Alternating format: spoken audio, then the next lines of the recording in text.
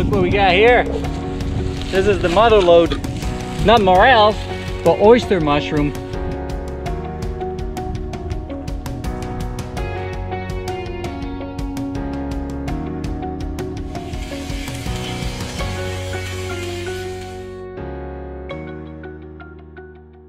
It's mid-May here in Colorado. Spring is springing, everything's greening up. And today we're going foraging for a very sought after mushroom, the yellow morel. It's an amazing mushroom. We used to forage for it all the time back east, and we had our little honey holes. I say that because they usually have a tendency to grow in the same area year after year. Reason being is that what we're harvesting here is really the fruit.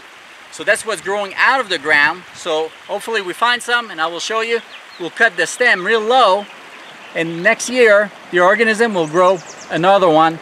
And that's the key, is to basically get to know the areas, know where they grow, and it becomes easier and easier. But you know what? We're up for the task, because what else are we going to do on a beautiful spring day but to go foraging and looking for new honey holes for yellow morels. So hey, come along, should be a great time. Let's go foraging. First snake of the day. Take it easy here. He's sunning himself. Right there. Wow, it's nice. Big. He's beautiful. I'm glad he's going away from us. Pretty cool. I was just walking around this dead cottonwood, and look at what I found right here. This is a beauty. First one of the day, and that's a big one. Pretty lucky. We haven't been here but 10 minutes, so it is a good spot. So let's harvest it. Got my little mesh bag. So what you want to do, get the leaves off like that. You don't want to pull on it, obviously, because that would be a serious tragedy. So you want to cut it low, nice sharp knife. Right here, and that's all she wrote. Look at this beautiful morel. That's a nice one. Nice and fat, plump. It's gonna be delicious. Couldn't be happier. Let's keep hunting. We're gonna put it in our little mesh bag here. The idea being is that you don't want to put it in a plastic bag where it could sweat and it's gonna get damaged, but putting it in a little mesh bag like that is plenty of air, and also the spores from the mushroom as I'm walking around are gonna get dispersed, and that's great because that's what we want, so that next year we can come back and get some more. So let's keep going. It goes to show, when there's one, there's more. So I found that first one right here behind me. So what I've been doing, because there's so many leaves, I'm just using my hand to move the leaves very gently, and I'm very careful where I'm stepping. So I'm just kind of going like this, just moving the leaves. So I was in but one step in front of that spot, and I just went like this, started moving things, and look at what I've discovered.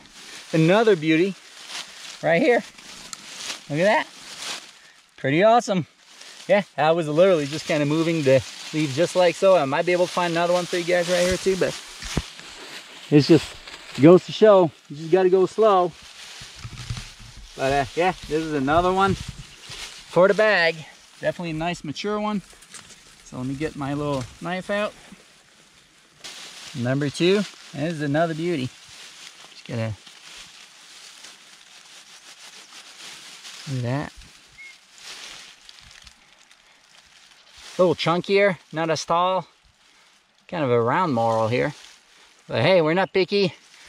It all tastes good. So let's see, we'll go even slower now that I saw this, but that's pretty cool that this one was hiding literally just underneath the leaves. So you gotta go slow. You don't want to go tripsing around and flattening them all like pancakes. I'm starting to feel like a turkey.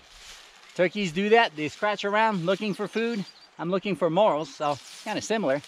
But I've done a lot right now. I went all around the tree and haven't found any other one. So time to move on. We're gonna look for another tree like that or other good spots.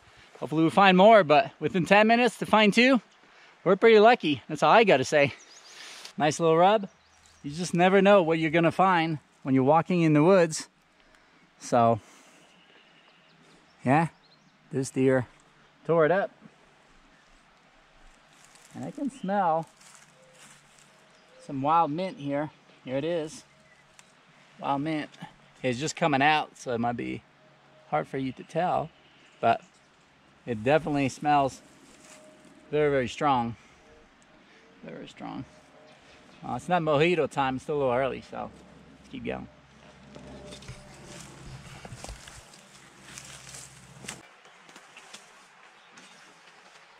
That's a toad.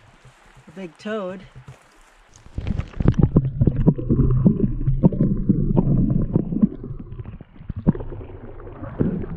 Spring is such a great time to get outdoors.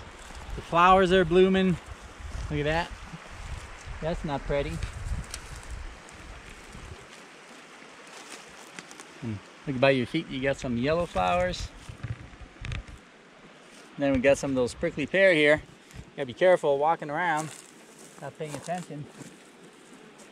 That could hurt. There's a reason those mushrooms are so expensive.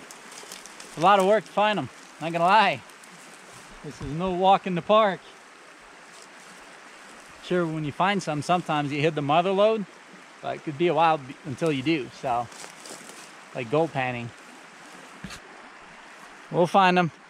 We're persistent and we're hungry for some nice morels, so let's keep going. Out west, cottonwood trees are the best trees really to look around, because that's where the morels are going to grow, because they do live off of some of those trees. They have some kind of relationship with them, and that's why they're hard to grow in captivity. It's hard to reproduce those same conditions. So let's see what's over there. Looks like a good spot. Look what I found. Pretty interesting tip there on Carbonaro. So somebody was hunting here. Now, this is pretty interesting. I've never actually seen a tip like this. Never used one of those myself. Seemed like there's a little hole here, so it might be that it was a fishing tip, that they would attach something here so they catch a fish, you know. That's a possibility. Usually they have prongs so the fish can't get away, so I have no idea. Never seen it before, but definitely interesting.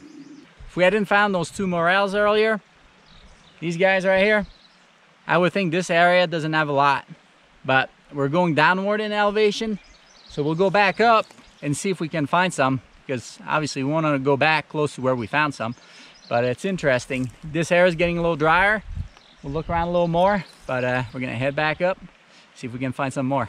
So hey, never know what you're gonna find. Very interesting. That's a nice elk rub. Taller than me.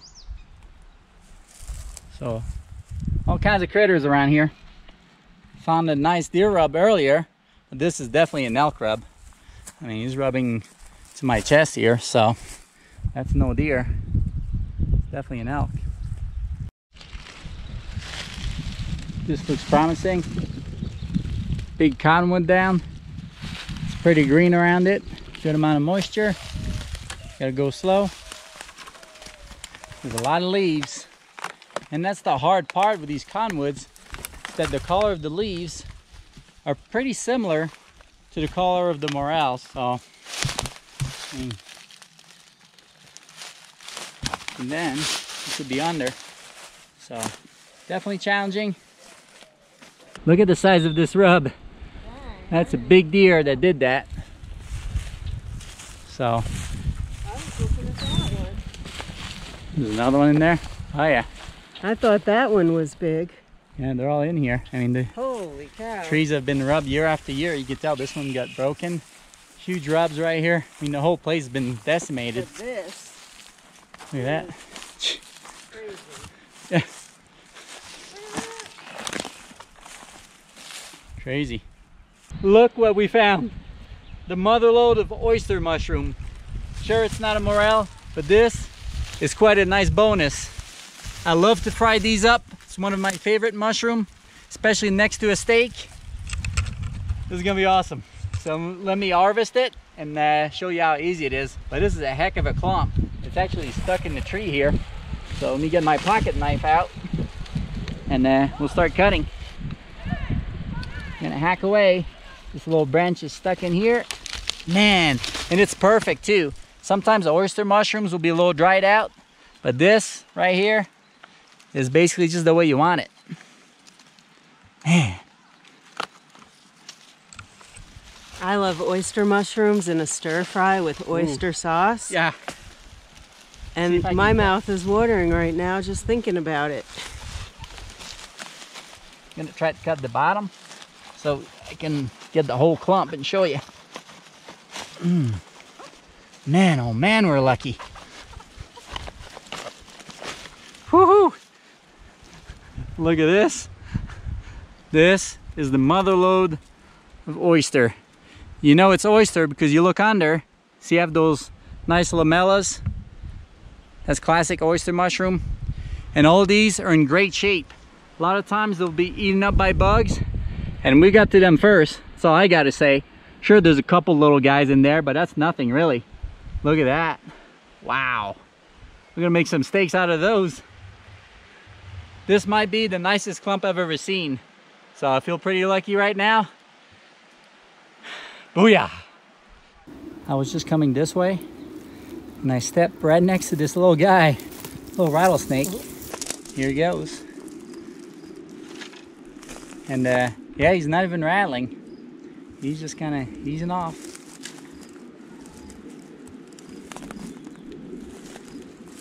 Sneaky little guy. Almost gave me a heart attack. So moral of the story, no pun intended, is to walk slow, look around, and just remember not to step on the rattlesnake like I almost did. That was a close one. Really close. I was like this close. So it's after lunch. I'm gonna try a new area. It looks beautiful, a little brushier. I think it'll be better. So let's see what happens.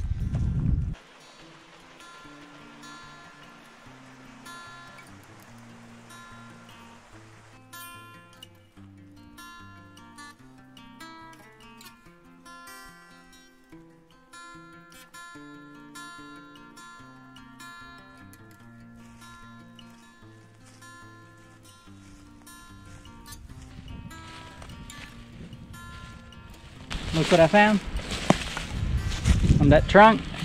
There's a few oyster mushrooms. They're not big, but those are good eating size. So, little surgery here. Let's see what we got. They're kind of anchored in a weird way, but here we go. Look at that. Nice oyster mushrooms. So, those are great eating. Frying these up, it'll be awesome. That's a great size. They're really tender at that size. So on our way back to the car, I don't think we'll find any more morel, but guess what? Found a bunch of these, and that's pretty awesome. It's a good cancellation price, and just the fact that we found our first 2 morels here in Colorado, it's pretty awesome. We never know, we might find one by the truck. I thought it was game over and I just saw these, so go to show. You never know.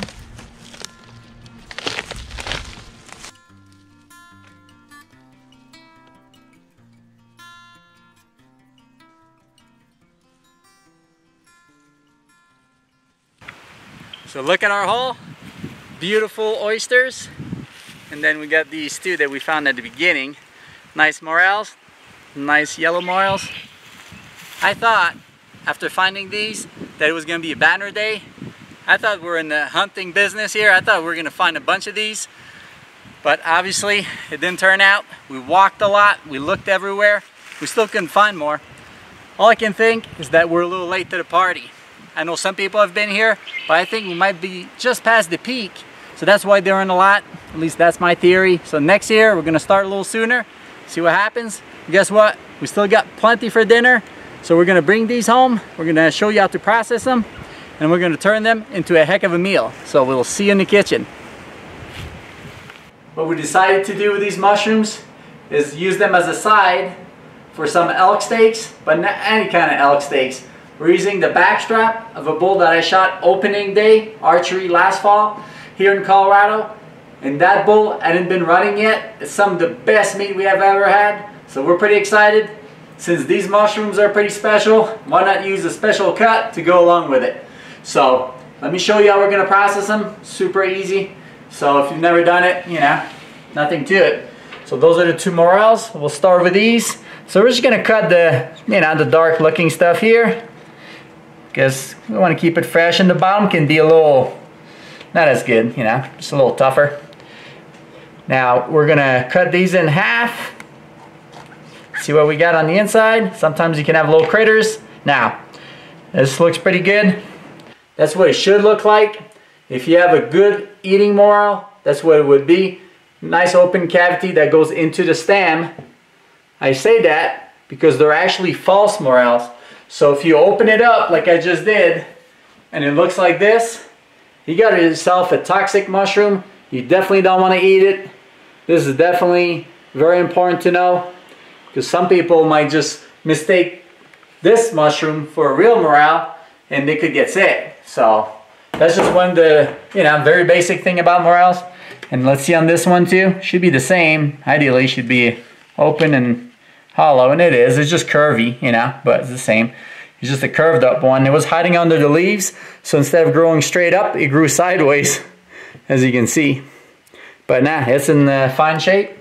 So next step, we're gonna just rinse them a little bit, get some of the dirt off. So what we want to do, just a little bit of water. Make sure there's not a lot of debris on these, so they're in pretty good shape, but there's a couple little black spots. So the next step, you don't want the morels to absorb too much water here, so it does help to just dry them out a little bit. So I'm just using a salad spinner here. I'm just gonna spin them around and around a few times, just to get rid of that excess moisture quick. And around they go. And just like that, they're a lot drier. Look at that, it's barely any moisture. So for our recipe here, we're gonna saute them, and we're gonna put them on top of our steaks. So sure, it looks pretty like this, but just for the sake of adding a few more pieces, I'm just gonna cut them up in quarters. So that's what they look like, nice and processed, cleaned up a little bit. Now we're gonna do the same with the oyster mushroom. So next to our steak, we're gonna have a side of oyster mushroom. This is gonna be phenomenal. Let me show you what we're gonna do here. For this recipe, we're gonna try to use the smaller ones. They're a little bit more tender. We're gonna saute them. So this is the perfect size, really, for oyster mushroom. That's the way I like them. Just like that. You don't want too much of the stem because it can be a little tough. So this works. And we're gonna cut them up too a little bit. Little side note here. This is how you know you got a real oyster mushroom. See those lamellas, those little gills, they come all the way down into the stem. So you don't have a nice white long stem and then the gills, they come all the way down, just like this. That's what an oyster mushroom look like. So, just a little side note, in case you were wondering, never gone for those.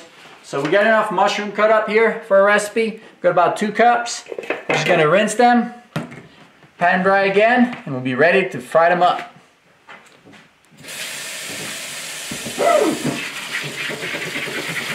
Now, these mushrooms are pretty clean. Sometimes you'll get some that are a lot dirtier, and you might have to use a little paper towel to just kind of clean them up. But again, these are in good shape. So, just gonna spin them. So we get them all prepped up. We're ready to get cooking. Got the beautiful morels and some nice oyster mushroom.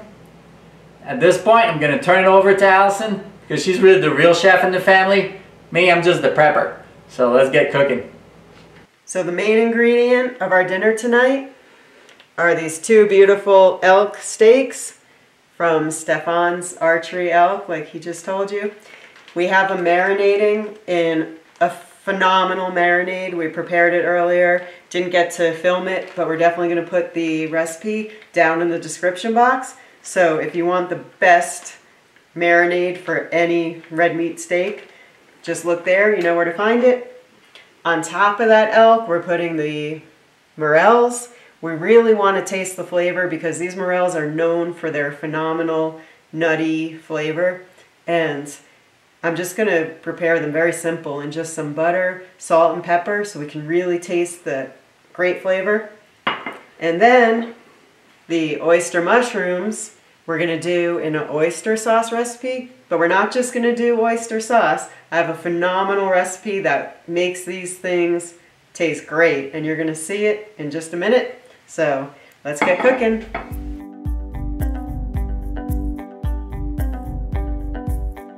I have a tablespoon of minced garlic. We're going to brown that up. The garlic is nice and fragrant, so we're adding the oyster mushrooms in.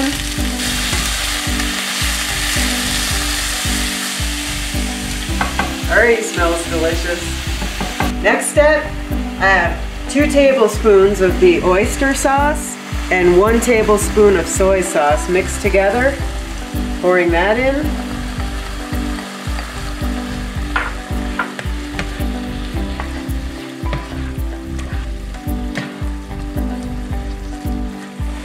Now in this dish, I have 1 teaspoon of brown sugar and half a teaspoon of ground ginger, and we're going to add that. And on top of that, I have 1/4 of a cup of broth, bouillon broth, and I'm pouring that on top. Now as you can see, our sauce is bubbling. So that means it's time to add our cornstarch mixture. So what I have here is 2 tablespoons of water with a teaspoon of cornstarch. And I'm just going to gently mix that in. And this is going to serve to thicken up the sauce. So our oyster mushrooms are about ready. There's just one more step that you'll see at the end. Right now, I'm just going to set those aside because we have some beautiful elk steaks to cook up and our morels. So we have our cast iron pan heating up, ready to take on those elk steak. And we also have some coconut oil heating up in our saute pan for our morels. And it should be about hot. So what we're going to do is we're going to add in our morels, a little bit of salt and pepper, and we're not going to add the butter until they're almost done because we don't want the butter to burn.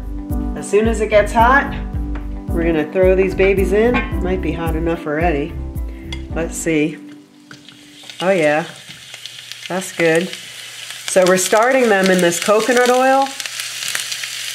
Very simple.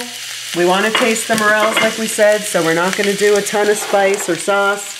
Just going to add a little bit of salt.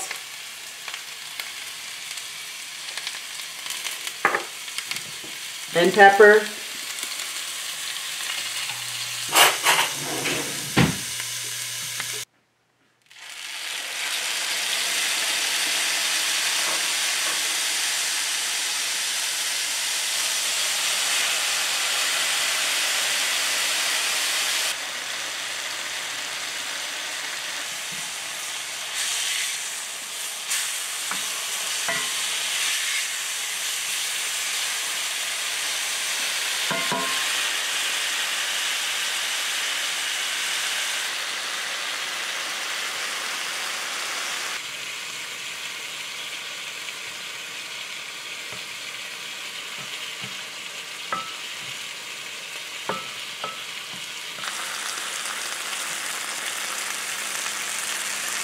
So the key to cooking a really good elk steak, you never want to cook them all the way through in the pan.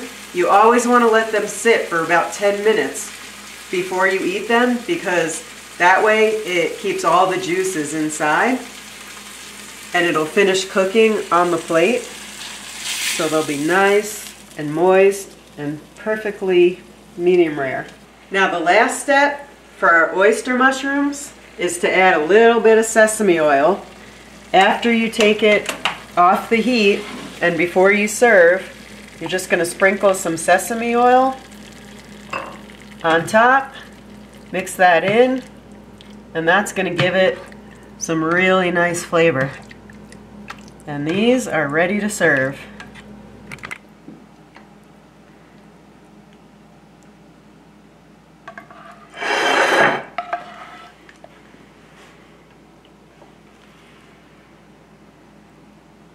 Well, look at this. How lucky are we? I feel pretty blessed. Not only because we have all this great food here, but because I'm married to a heck of a chef to be able to cook up such amazing meals with things we catch. So without further ado, let's dig in. But it looks amazing, that's darn sure. So it's really fit for a king and a queen here, this meal. It's unbelievable. Now let's see what we got for the steak. That's just the way we like it. Medium rare. Look at that, cooked to perfection. My goodness. Melts in your mouth.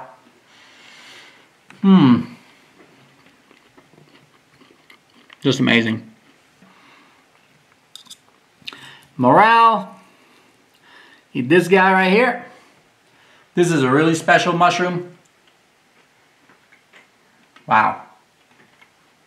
Cooked to perfection. Should not be rubbery. Should just melt in your mouth. It's got that nutty flavor.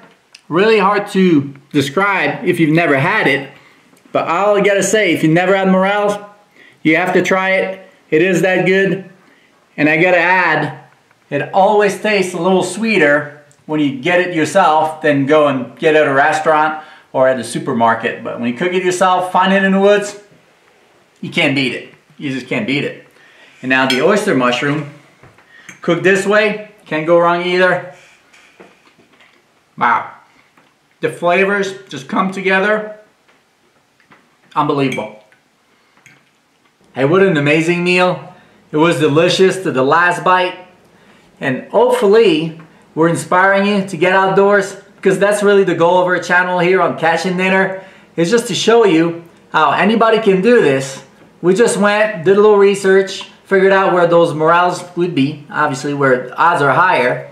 And sure enough, we found some, and we're able to find those bonus oyster mushrooms, which are also phenomenal. But I gotta say, those morels are something else. They're so flavorful and just such an amazing mushroom that we're really excited about an upcoming adventure that's coming up, because here in Colorado we have burned morels, and those, when you find them, and they usually come after a fire and we get plenty of those, you can actually get into them real thick and get 5 to 10 pounds in no time flat. So after eating these, now we're really excited about that adventure. So that's coming up soon, and we have plenty more coming your way. So hey, hope to catch you next time on your next adventure of Catching Dinner. Until then, we're out. Ow! See ya.